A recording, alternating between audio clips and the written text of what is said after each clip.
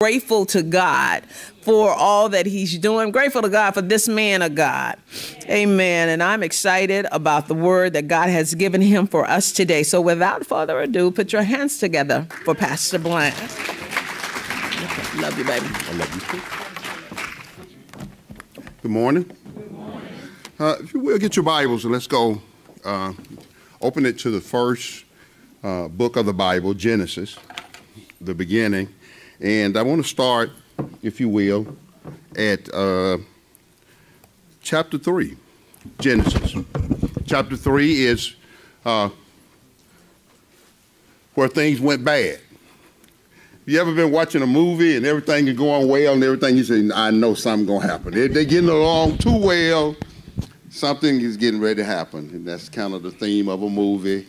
Boy meets girl, boy loses girl, boy gets girl back. Kind of things go astray, and then some kind of way it gets back together again. In Genesis 3rd chapter, I am grateful this morning for a place to come to fellowship with you, people of like mind, trying to do the same thing that you're trying to do. And to study God's Word. God's Word facilitates, hey Brenda, God's Word facilitates faith. Faith is not me going to get some oil, putting it on your head, and talking about you getting ready to get up and you got stage 5 cancer and all this kind of stuff. That's not faith. It's just not faith. Faith is taking God at His word. If God says something, then I believe it. Without evidence, without seeing anything, without anything changing. I just believe God. And the reason I believe God is because God is not a man that he should lie. Not a son of man that he should have to repent or to change his mind. Yeah. You see, Sister Turner, we like to tell folks, we say they lying and something. I ain't got no reason to lie. Well, you ain't never need to have a reason to lie. You don't need no reason to lie. Sometimes you just like to lie. Sometimes it just feel like a good lie be better than the truth. Especially if you sit up drinking and everything, that facilitates lying. You can't drink and not lie. They go together. Yeah. And so God actually does not lie. And he doesn't have to come back and say, sometimes we'll say something and then we have to say, you know what, I thought it was like that. But since God has all knowledge, then God doesn't have to turn around and say, well, I was wrong about that. I have to do that myself. Sometimes I teach stuff and then people will show me where the stuff that I'm teaching is wrong.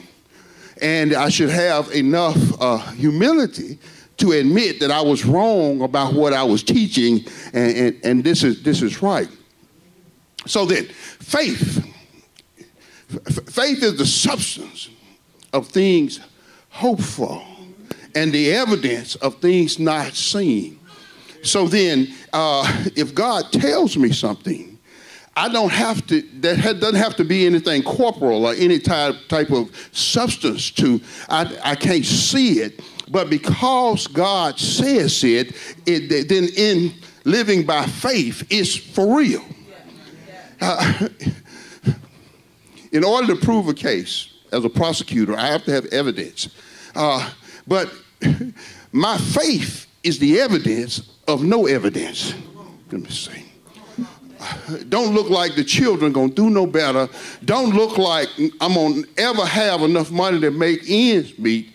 But because God said, I shall supply all of your needs according to my riches in glory. I'm not going to bless you according to what you got, but I'm going to bless you according to what I got. And so you might not have a dime, but that has nothing to do with it because faith is the evidence. I got evidence that everything going to be all right, not because of what I see. You understand that eyes have not seen, ears have not heard, neither have it entered into the heart of man the good thing that God had prepared for them that love them. And that is the reason that Habakkuk could not understand, God, why do you operate like you operate? You see, it's foolish when you try to figure God out. You have crossed over into the line of foolishness when you try to figure God out. You see, you just have to take God at his word. You just have to see that, God, you said it, and so that's how it is. It don't make no sense. It don't even make no sense that God would choose you. Well, nobody else had chosen you to carry his word, to represent him, to be an ambassador to God. He would choose you. But you see, God does what he will. He had to straighten that out with Job, didn't he? Because it just didn't make any sense. And so then Paul had to tell the church folk, you see, because church folk try to figure God out. You just sound like a preacher. You look like you ought to be a preacher. Woo, she sure look holy. You see? But Paul, they was looking at Paul's history, and they say, you wasn't with Jesus. You didn't walk with Jesus. You come late. How you get here now? You want to be the apostle to the Gentiles. And Paul had to tell them, he said, look, he said, you know what? You're right. I don't deserve to be an apostle. I persecuted the church. He said, but God had mercy on me. And God enabled me. But not you. Not you. You didn't ordain me. He said, that which I have received, I promise you, I didn't receive it from man. But God gave me this right here. One reason I know, Sister Brenda Brewer, when God has really got you on a mission, you didn't ask for it. These folks is out here trying to get ordained. And these folks out here that trying to get a church. And these folks out here trying to get a position. I don't know about you. But I'm looking for somebody, Sheriff Byrd, like Paul, that was on his way to do wrong, was on his way to put folks in jail, and God caught him on his way, handcuffed him, took him hostage, put him on a street called Straight. And so Paul testified, and Paul says, he says, by the grace of God, I am what I am. Let me just go ahead and take my subject now. Maybe you'll understand better when I get on down. Look at your neighbor, look him right there in the eye, and just tell him, say, yeah, please take a seat. Please take a seat. Some of y'all, I need to say, please take several seats. Just take several. You're doing too much. You're doing too much. You just sit down somewhere and let God do what he does. You see, what we are not very cognizant of is the fact that God has never needed anyone's help. He's God all by himself. Y'all ready to roll? Genesis 3:1, the Bible said, now the serpent was more subtle than any beast of the field which the Lord God had made. And he said unto the woman, yea, have God said, ye shall not eat of every tree of the garden? And the woman said unto the serpent, we may eat of the fruit of the tree of the garden, but of the fruit of the tree which is in the midst of the garden, God has said that ye shall not eat of it, neither shall ye touch it, lest ye die. And the serpent said unto the woman, ye shall not surely die, for God doth know that in the day you eat thereof, then your eyes shall be open, and you shall be as gods, little g, knowing good and evil. Please take a seat. You see, prior to Genesis 3rd chapter, there was paradise. Man's needs were made. Man had no condemnation. The problem that man has is, in the present day, even after he gets saved, because of the teaching that he gets. Wednesday night teaching was very good, because what God told us on Wednesday night is that the teaching in the church should be directed toward the new creation, not toward the old man. You do not teach me according to what I used to be. You teach me according to what I am now. You see, I got a chance to be around, I can't think of his name, John Walker, one of the premier lawyers in the country, not just Arkansas. And many times we like to try to diminish people and say, well, they just got lucky or they was in the right place. But the man was outstanding. The man had an understanding of the law that had to come from God. It didn't come from man. And one thing I heard him say was, he said that if you don't have jurisdiction, you don't have anything. What that means is that if you are not in the proper place and you don't apply the proper rules to that place, then you're out anyway. You have to have jurisdiction. So then what we have to understand is that God is God all by himself. God is never going to share his glory with anyone. And so God has to, Sister Pittman, God has to take us through a process like we did in the Lord's Academy. We talked about Nebuchadnezzar, that he had to be broken down, but yet we thank God for a stomp. I'll run up out of here. I thank God that he took me and he broke me down, but he left something for me to come back with. Thank God for a remnant. Thank God that God left you something. Let me tell you something. Most of us, from what we've been through, they should have rolled us in with a towel around our neck, drooling and out of our mind. But instead of that, we bust the doors open with a praise. Instead of that, we're better, not bitter. Instead of that, we can help people. Instead of that, we telling God that, God, I thank you for everything.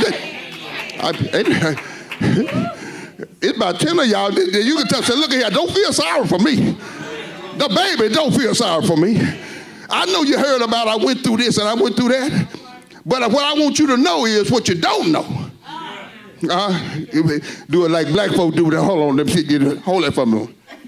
Hold that for me. Hold it right there. What you don't know.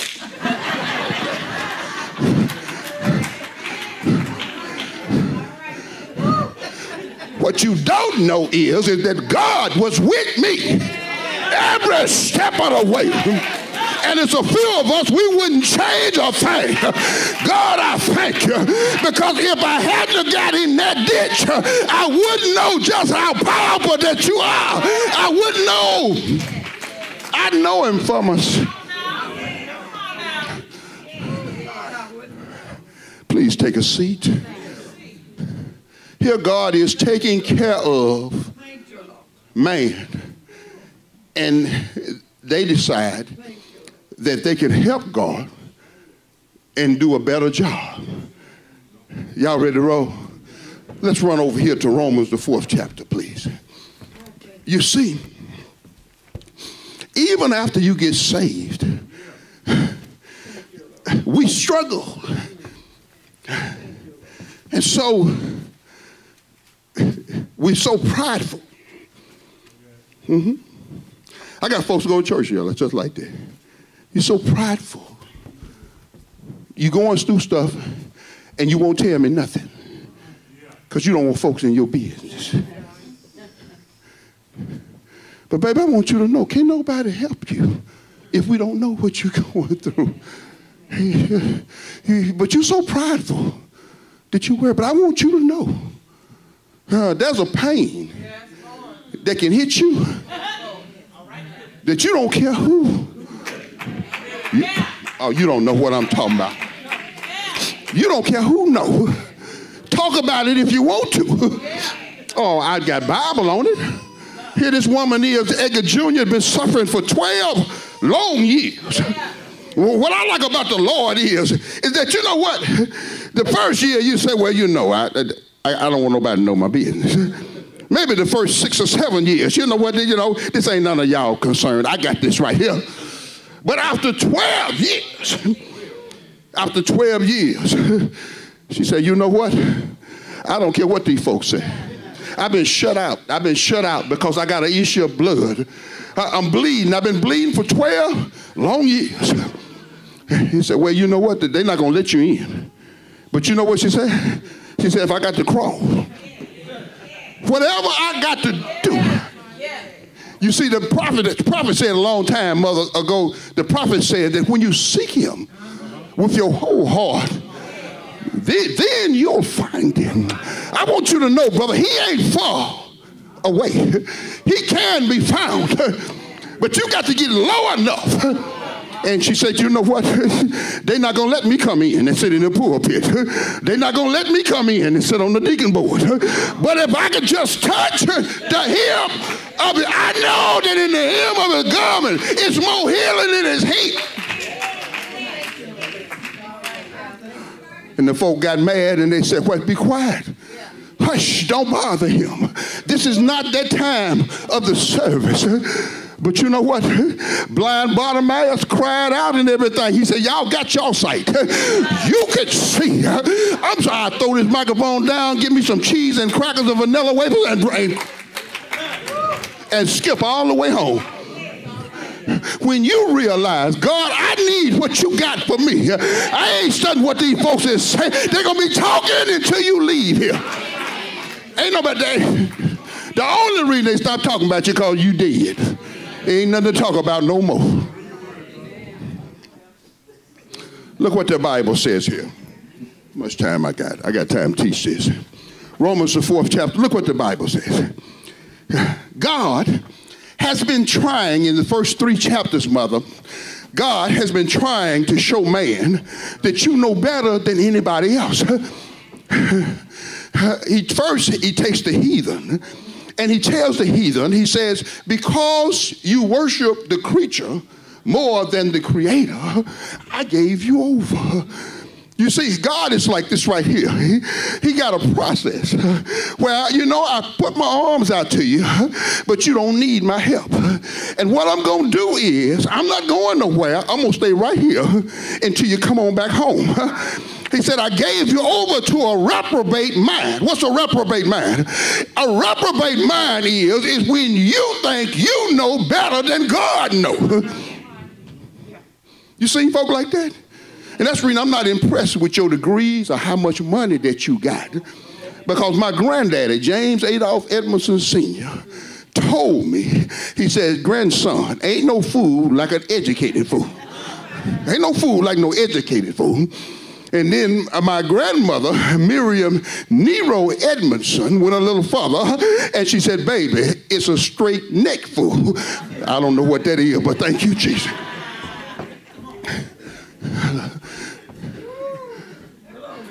It takes something. It takes something. You got to get that just right lick in order for you to go sit down. You rip, you run. You can't stay at home, but when you get that right lick, you can go somewhere and sit down. And so he shows the heathen that he's lost. Well, then somebody said, but he's a heathen and God is not shown him. He's not a member of the church. But God says that creation shows you there is a God. You know you didn't hang the moon and the stars. There's some geese. Y'all done seen them. Every year they go to the same place. It's the same thing. And then they leave and go somewhere else. Well, they ain't got no degrees. They ain't got no job. They got nothing, but God still takes care of them where they know. And then the seasons come every year. They don't ask your permission. You're walking around, we used to call it soul training. You're walking around, you ain't bought no coat, and all of a sudden one morning it's about 30 degrees because the season changed without asking you. And you know you didn't do that. You didn't do it. And so creation shows us there has to be a God. Then you have the religious man, the man that don't do what you do. I won't go to the casino even to eat. You're about to starve to death. I know one time we were coming back from Memphis, me and Robert and somebody else, we had been to a meeting up there, and we said, we're going to stop at the casino up here, go strike and eat. He stayed in the car. He wouldn't get out the car. He'll get out now. He done got hungry. But he's trying to show the religious man that you know better. You know better. You do the same thing that a man that don't go to church or the man that don't, you know. So he puts everybody in the same category. And he tells them that you are only justified by your faith. By what your faith in what Christ did on the cross, the death, burial, and resurrection, is what? His grace. You see, grace robbed flesh. Let me talk about flesh for a minute. And some of us, that's the reason some of the craziest folks in the world is pretty people. I never had that problem. But I've seen some pretty folk. Well, they said they got a body made by Fisher and a mind made by Mateo. Dumb, blonde, just as foolish as you want to be, just as pretty. And you run after them because they pretty, and then you after a while you get tired of pretty because they ain't got no sense.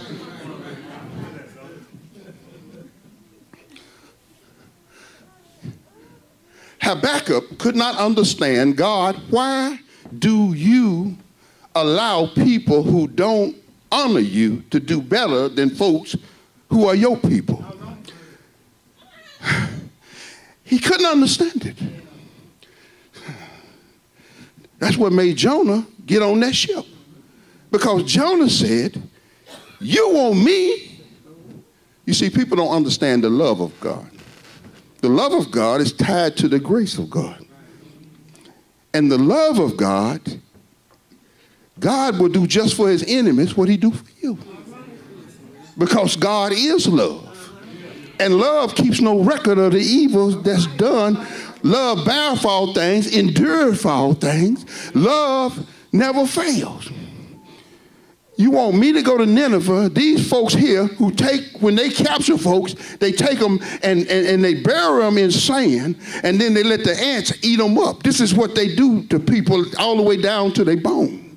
And you want me to go warn them? Jonah said, I'm going to catch me a boat. I'm going to run away from you, God, because you don't know what you're doing, God. You see, to walk in faith, give me a hand. To walk in faith, you have to agree with God. Put that Bible down. Come on, put the Bible down. Come walk. Let me tell you something. And that's the reason that the prophet said, give me a hand. That's the reason the prophet said, how? With your holy self. With your self-righteous self. But he said, how can two walk together except they agree?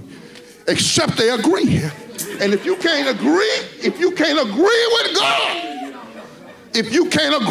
God, you can't go nowhere. And many of us are trying to figure out, God, how is it that I go to church? How is it that I love you like I do? How is it that I pay my tithes? How is it, God, that I'm as dedicated as I am, but I can't get nowhere? But I can't until I agree with God. And the Bible says that the flesh is enmity against God. I don't care how pretty your flesh is. I don't care how wonderful your flesh is. It's an enemy to God. Because God has a way that's so high you can't get over it. It's so low you can't go on. It's so wide you can't get around it. So you just need to go somewhere and take a seat and let God you have your way. But see, some of the problem is that we don't see things like God sees them. Jesus. That's the flesh.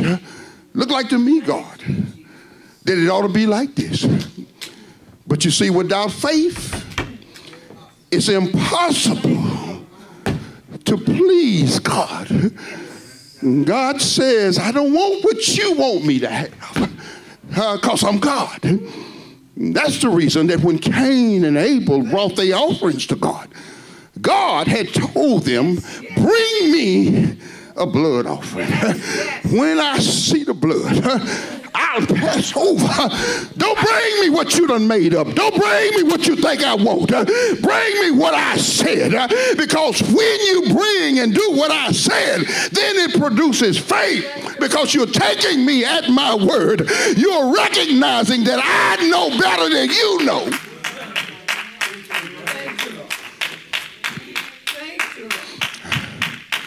Abel took a little lamb and killed the lamb and brought the blood offering to God.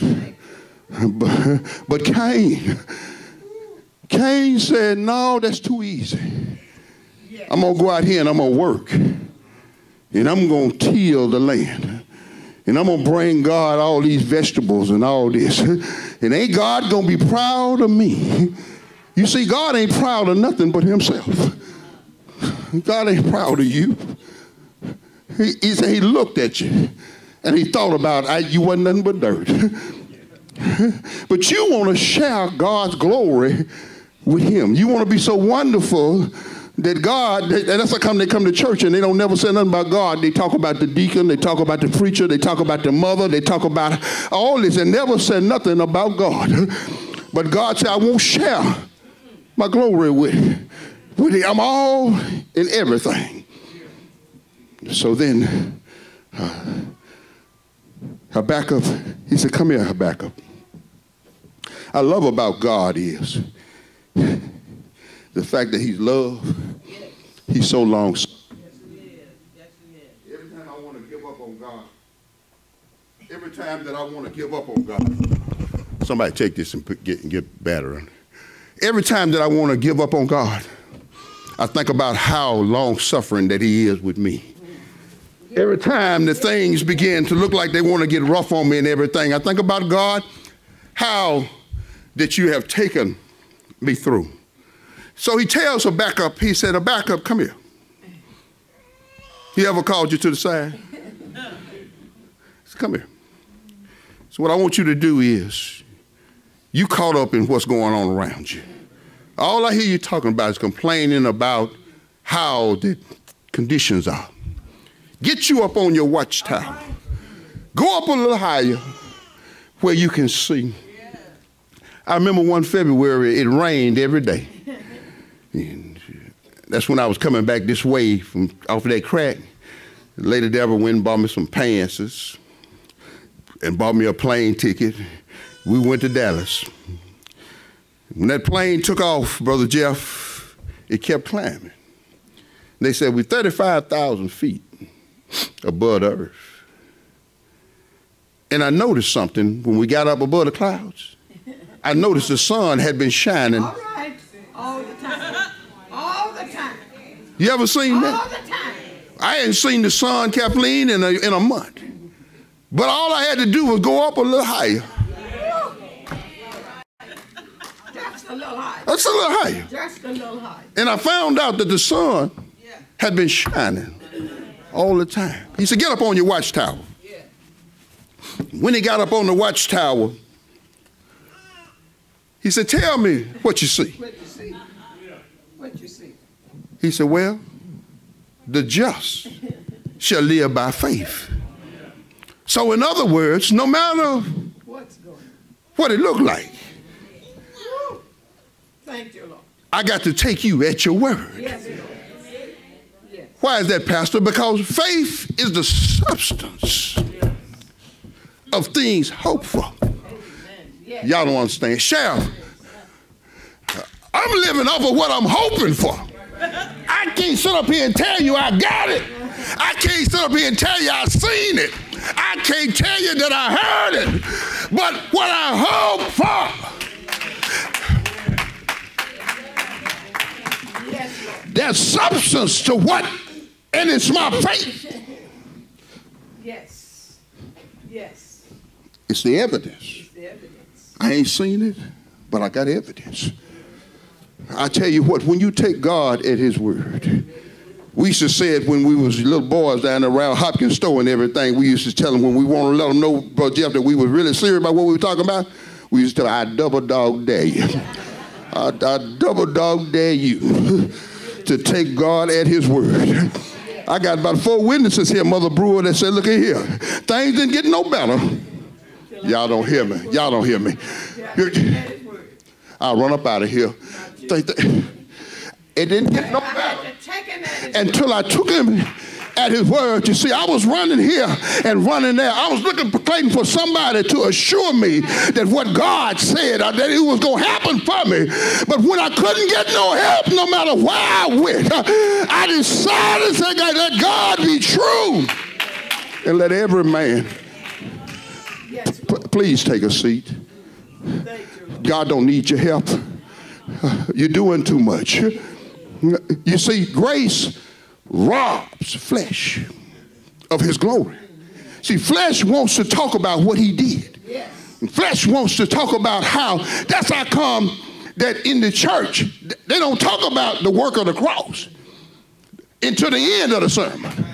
At the end of the sermon, then he tuned up and talk about one Friday evening, he went to the cross. But the whole message should be about what he did, and not, please take a seat, and not what you did. It's only the blood. Yes. It's only what God did that puts us in right position with him. And when I get out the way, yes. Do I have about 3 witnesses that said, Pastor, Pastor, didn't nothing break for me until I took a seat. Didn't nothing happen until I got out the way. My finances didn't get straight until I put them in his hand. I put it all in his hand. And then the wind began to blow. The breakers began to dash. The devil tried to bring fear in your heart that God wasn't going to do what he said that he was going to do. But I had to trust. I had to trust. That's the reason, Brother Marcus Hughes. Can't nobody make me feel bad about it. God told me this morning, he said, look, he said, you're a trophy of grace. I know I look better than most folk. It ain't lost on me. I do. Sometimes I pass by, like I passed by what used to be West Hamilton Furniture Company. And they got that big glass right there, and you can look over there and see yourself. And I'm riding in that luxury car, got my sunglasses on, tailor-made suit and all this right here and everything. I said, look at God. I said, look at God.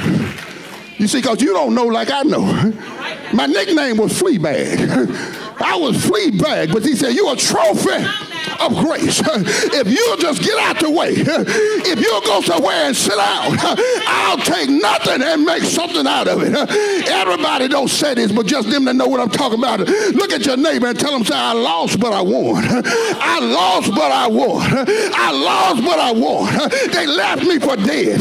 They say he'll never get back up again. But look what God did with my life. Look what God did. I eat where I want to eat. I wear what I want to wear. I'm happy every day.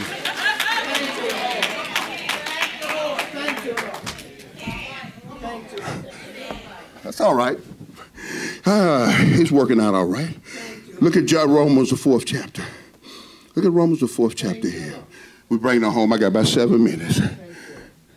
So then, after God shows them in the first 3 chapters of Romans that without him, you can do nothing, you still got some people that want to put their hope in their flesh. That's the reason Paul said, look among you. Ain't many wise, many noble. Folks that's got degrees. I'm going to tell you something. I thank God for Manasseh. Because you never seen this many people with degrees and stuff ain't got their nose stuck up in there. That's true. Oh, yeah. Y'all say what you want to say. Usually, when you go to town, you know the school teacher church. As quiet as a mouse. And if you ain't got no degree or whatever, you can come, but you don't say too much. You ain't nobody, you know what I'm saying? You won't never be on the trustee board. or nothing like that. And so he says when he gets to chapter 4, Lady Deborah, because they held Abraham up real high. Because Abraham was the father of the Jews. Abraham, Isaac, then Jacob. The God of Abraham, Isaac, and Jacob. Look what Paul says here as we go home. He says, what shall we say then that Abraham, our father, as pertaining to the flesh, have found? You see, they looked at Abraham as their fleshly father, but they didn't look at the spiritual father. You see, because what he produced in his flesh was Ishmael. Because God didn't move fast enough for him. And he went and got a slave woman, not a free woman, but he went and got a slave woman, and he had a child by her. It was Ishmael. But that child, once the child of the promise came, which was Isaac, Ishmael began to mock Isaac. Take your time. Take your time. Come on, Pastor. The struggle. Brother Bird, God saved me on his own. I wasn't trying to get saved. I didn't want to be saved. I liked it what I was doing. I was a happy heathen. When the other folk wanted to go home, I got mad.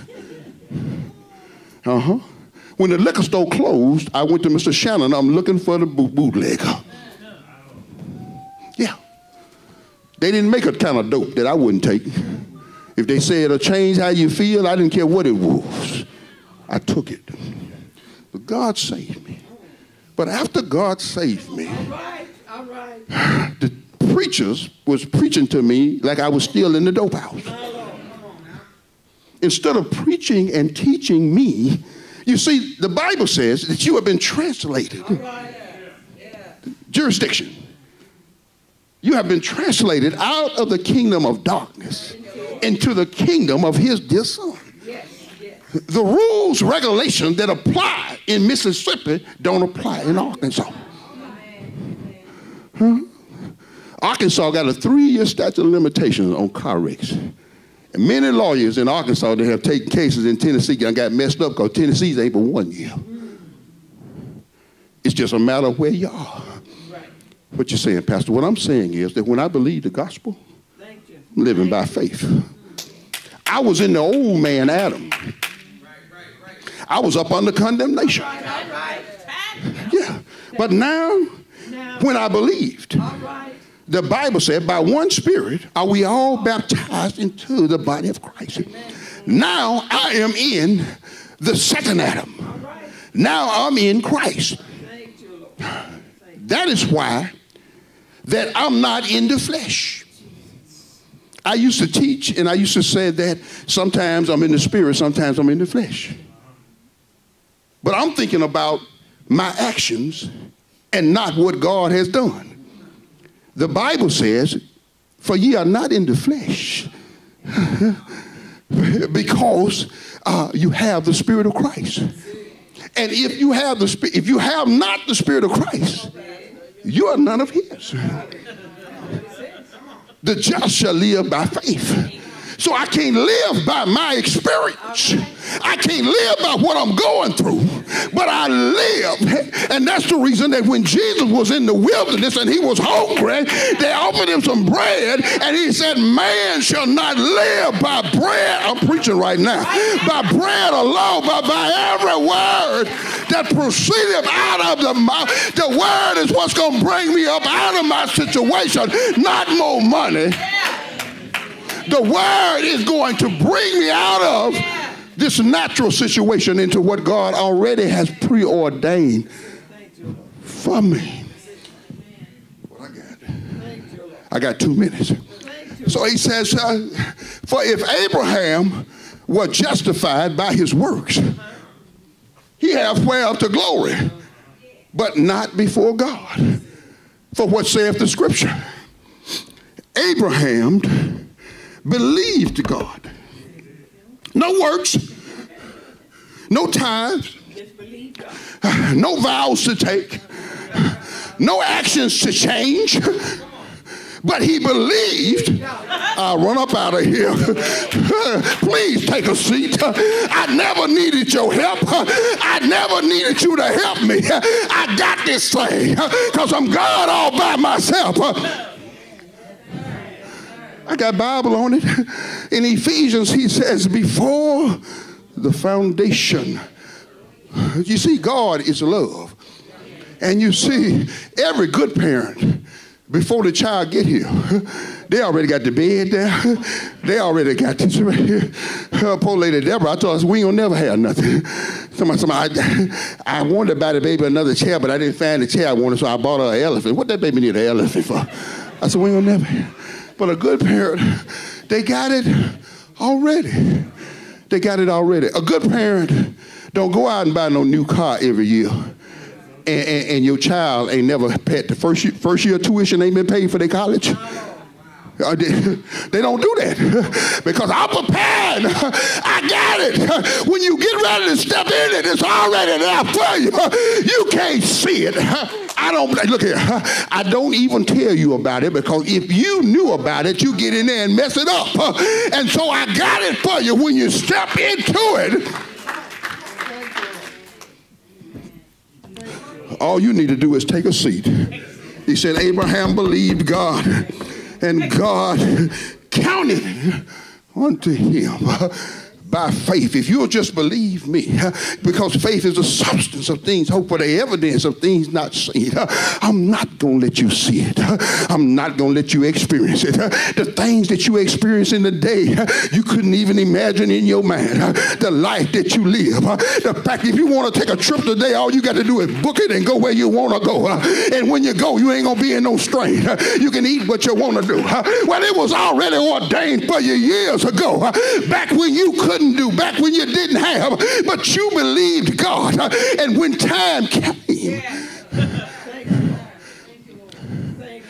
oh Lord, let me wrap this up. 1 minute. I'm really 1 minute over. He says, look at verse 4. Now to him that worketh is the reward not reckoned of grace, but debt. If you got to get up and do something, it's not God's grace. You getting paid. And that's the reason that you're running around talking about he gonna pay me for that, he gonna do this and he gonna do that. You ain't paid nothing. Christ paid it all. Look at verse 5. He says, but to him that worketh not, the one that went and took a seat. You ever notice how they get mad at us? Talking about y'all don't do this, y'all don't do that. I took a seat, baby. I'll run up out of here. I went and took a seat. I found out what, Brother Hughes, I found out what the Sabbath really means. You see, Hebrews, the 4th chapter, talks about them that they could not find rest because they didn't believe God. God had told them, said, look here, I've already made the way for you to walk into the promised land. But when they got there, they sent out spies and they said, it's giants in the land. But the only people that believed God was Joshua and Caleb. And Joshua and Caleb said, we are well able. Why are you well able? Are you strong enough? No, because God said it. I believe God, and if God said that we can go in and take the land, we can possess. God did not bring me, I'm preaching right now, God did not bring me out not to bring me in.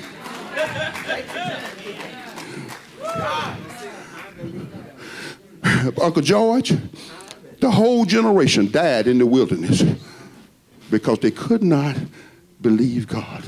Not that God couldn't bring them in, but they just wouldn't believe.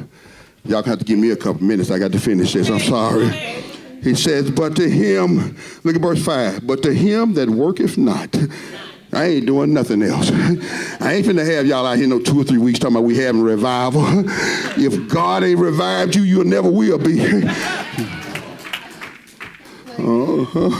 He said, but to him that worketh not.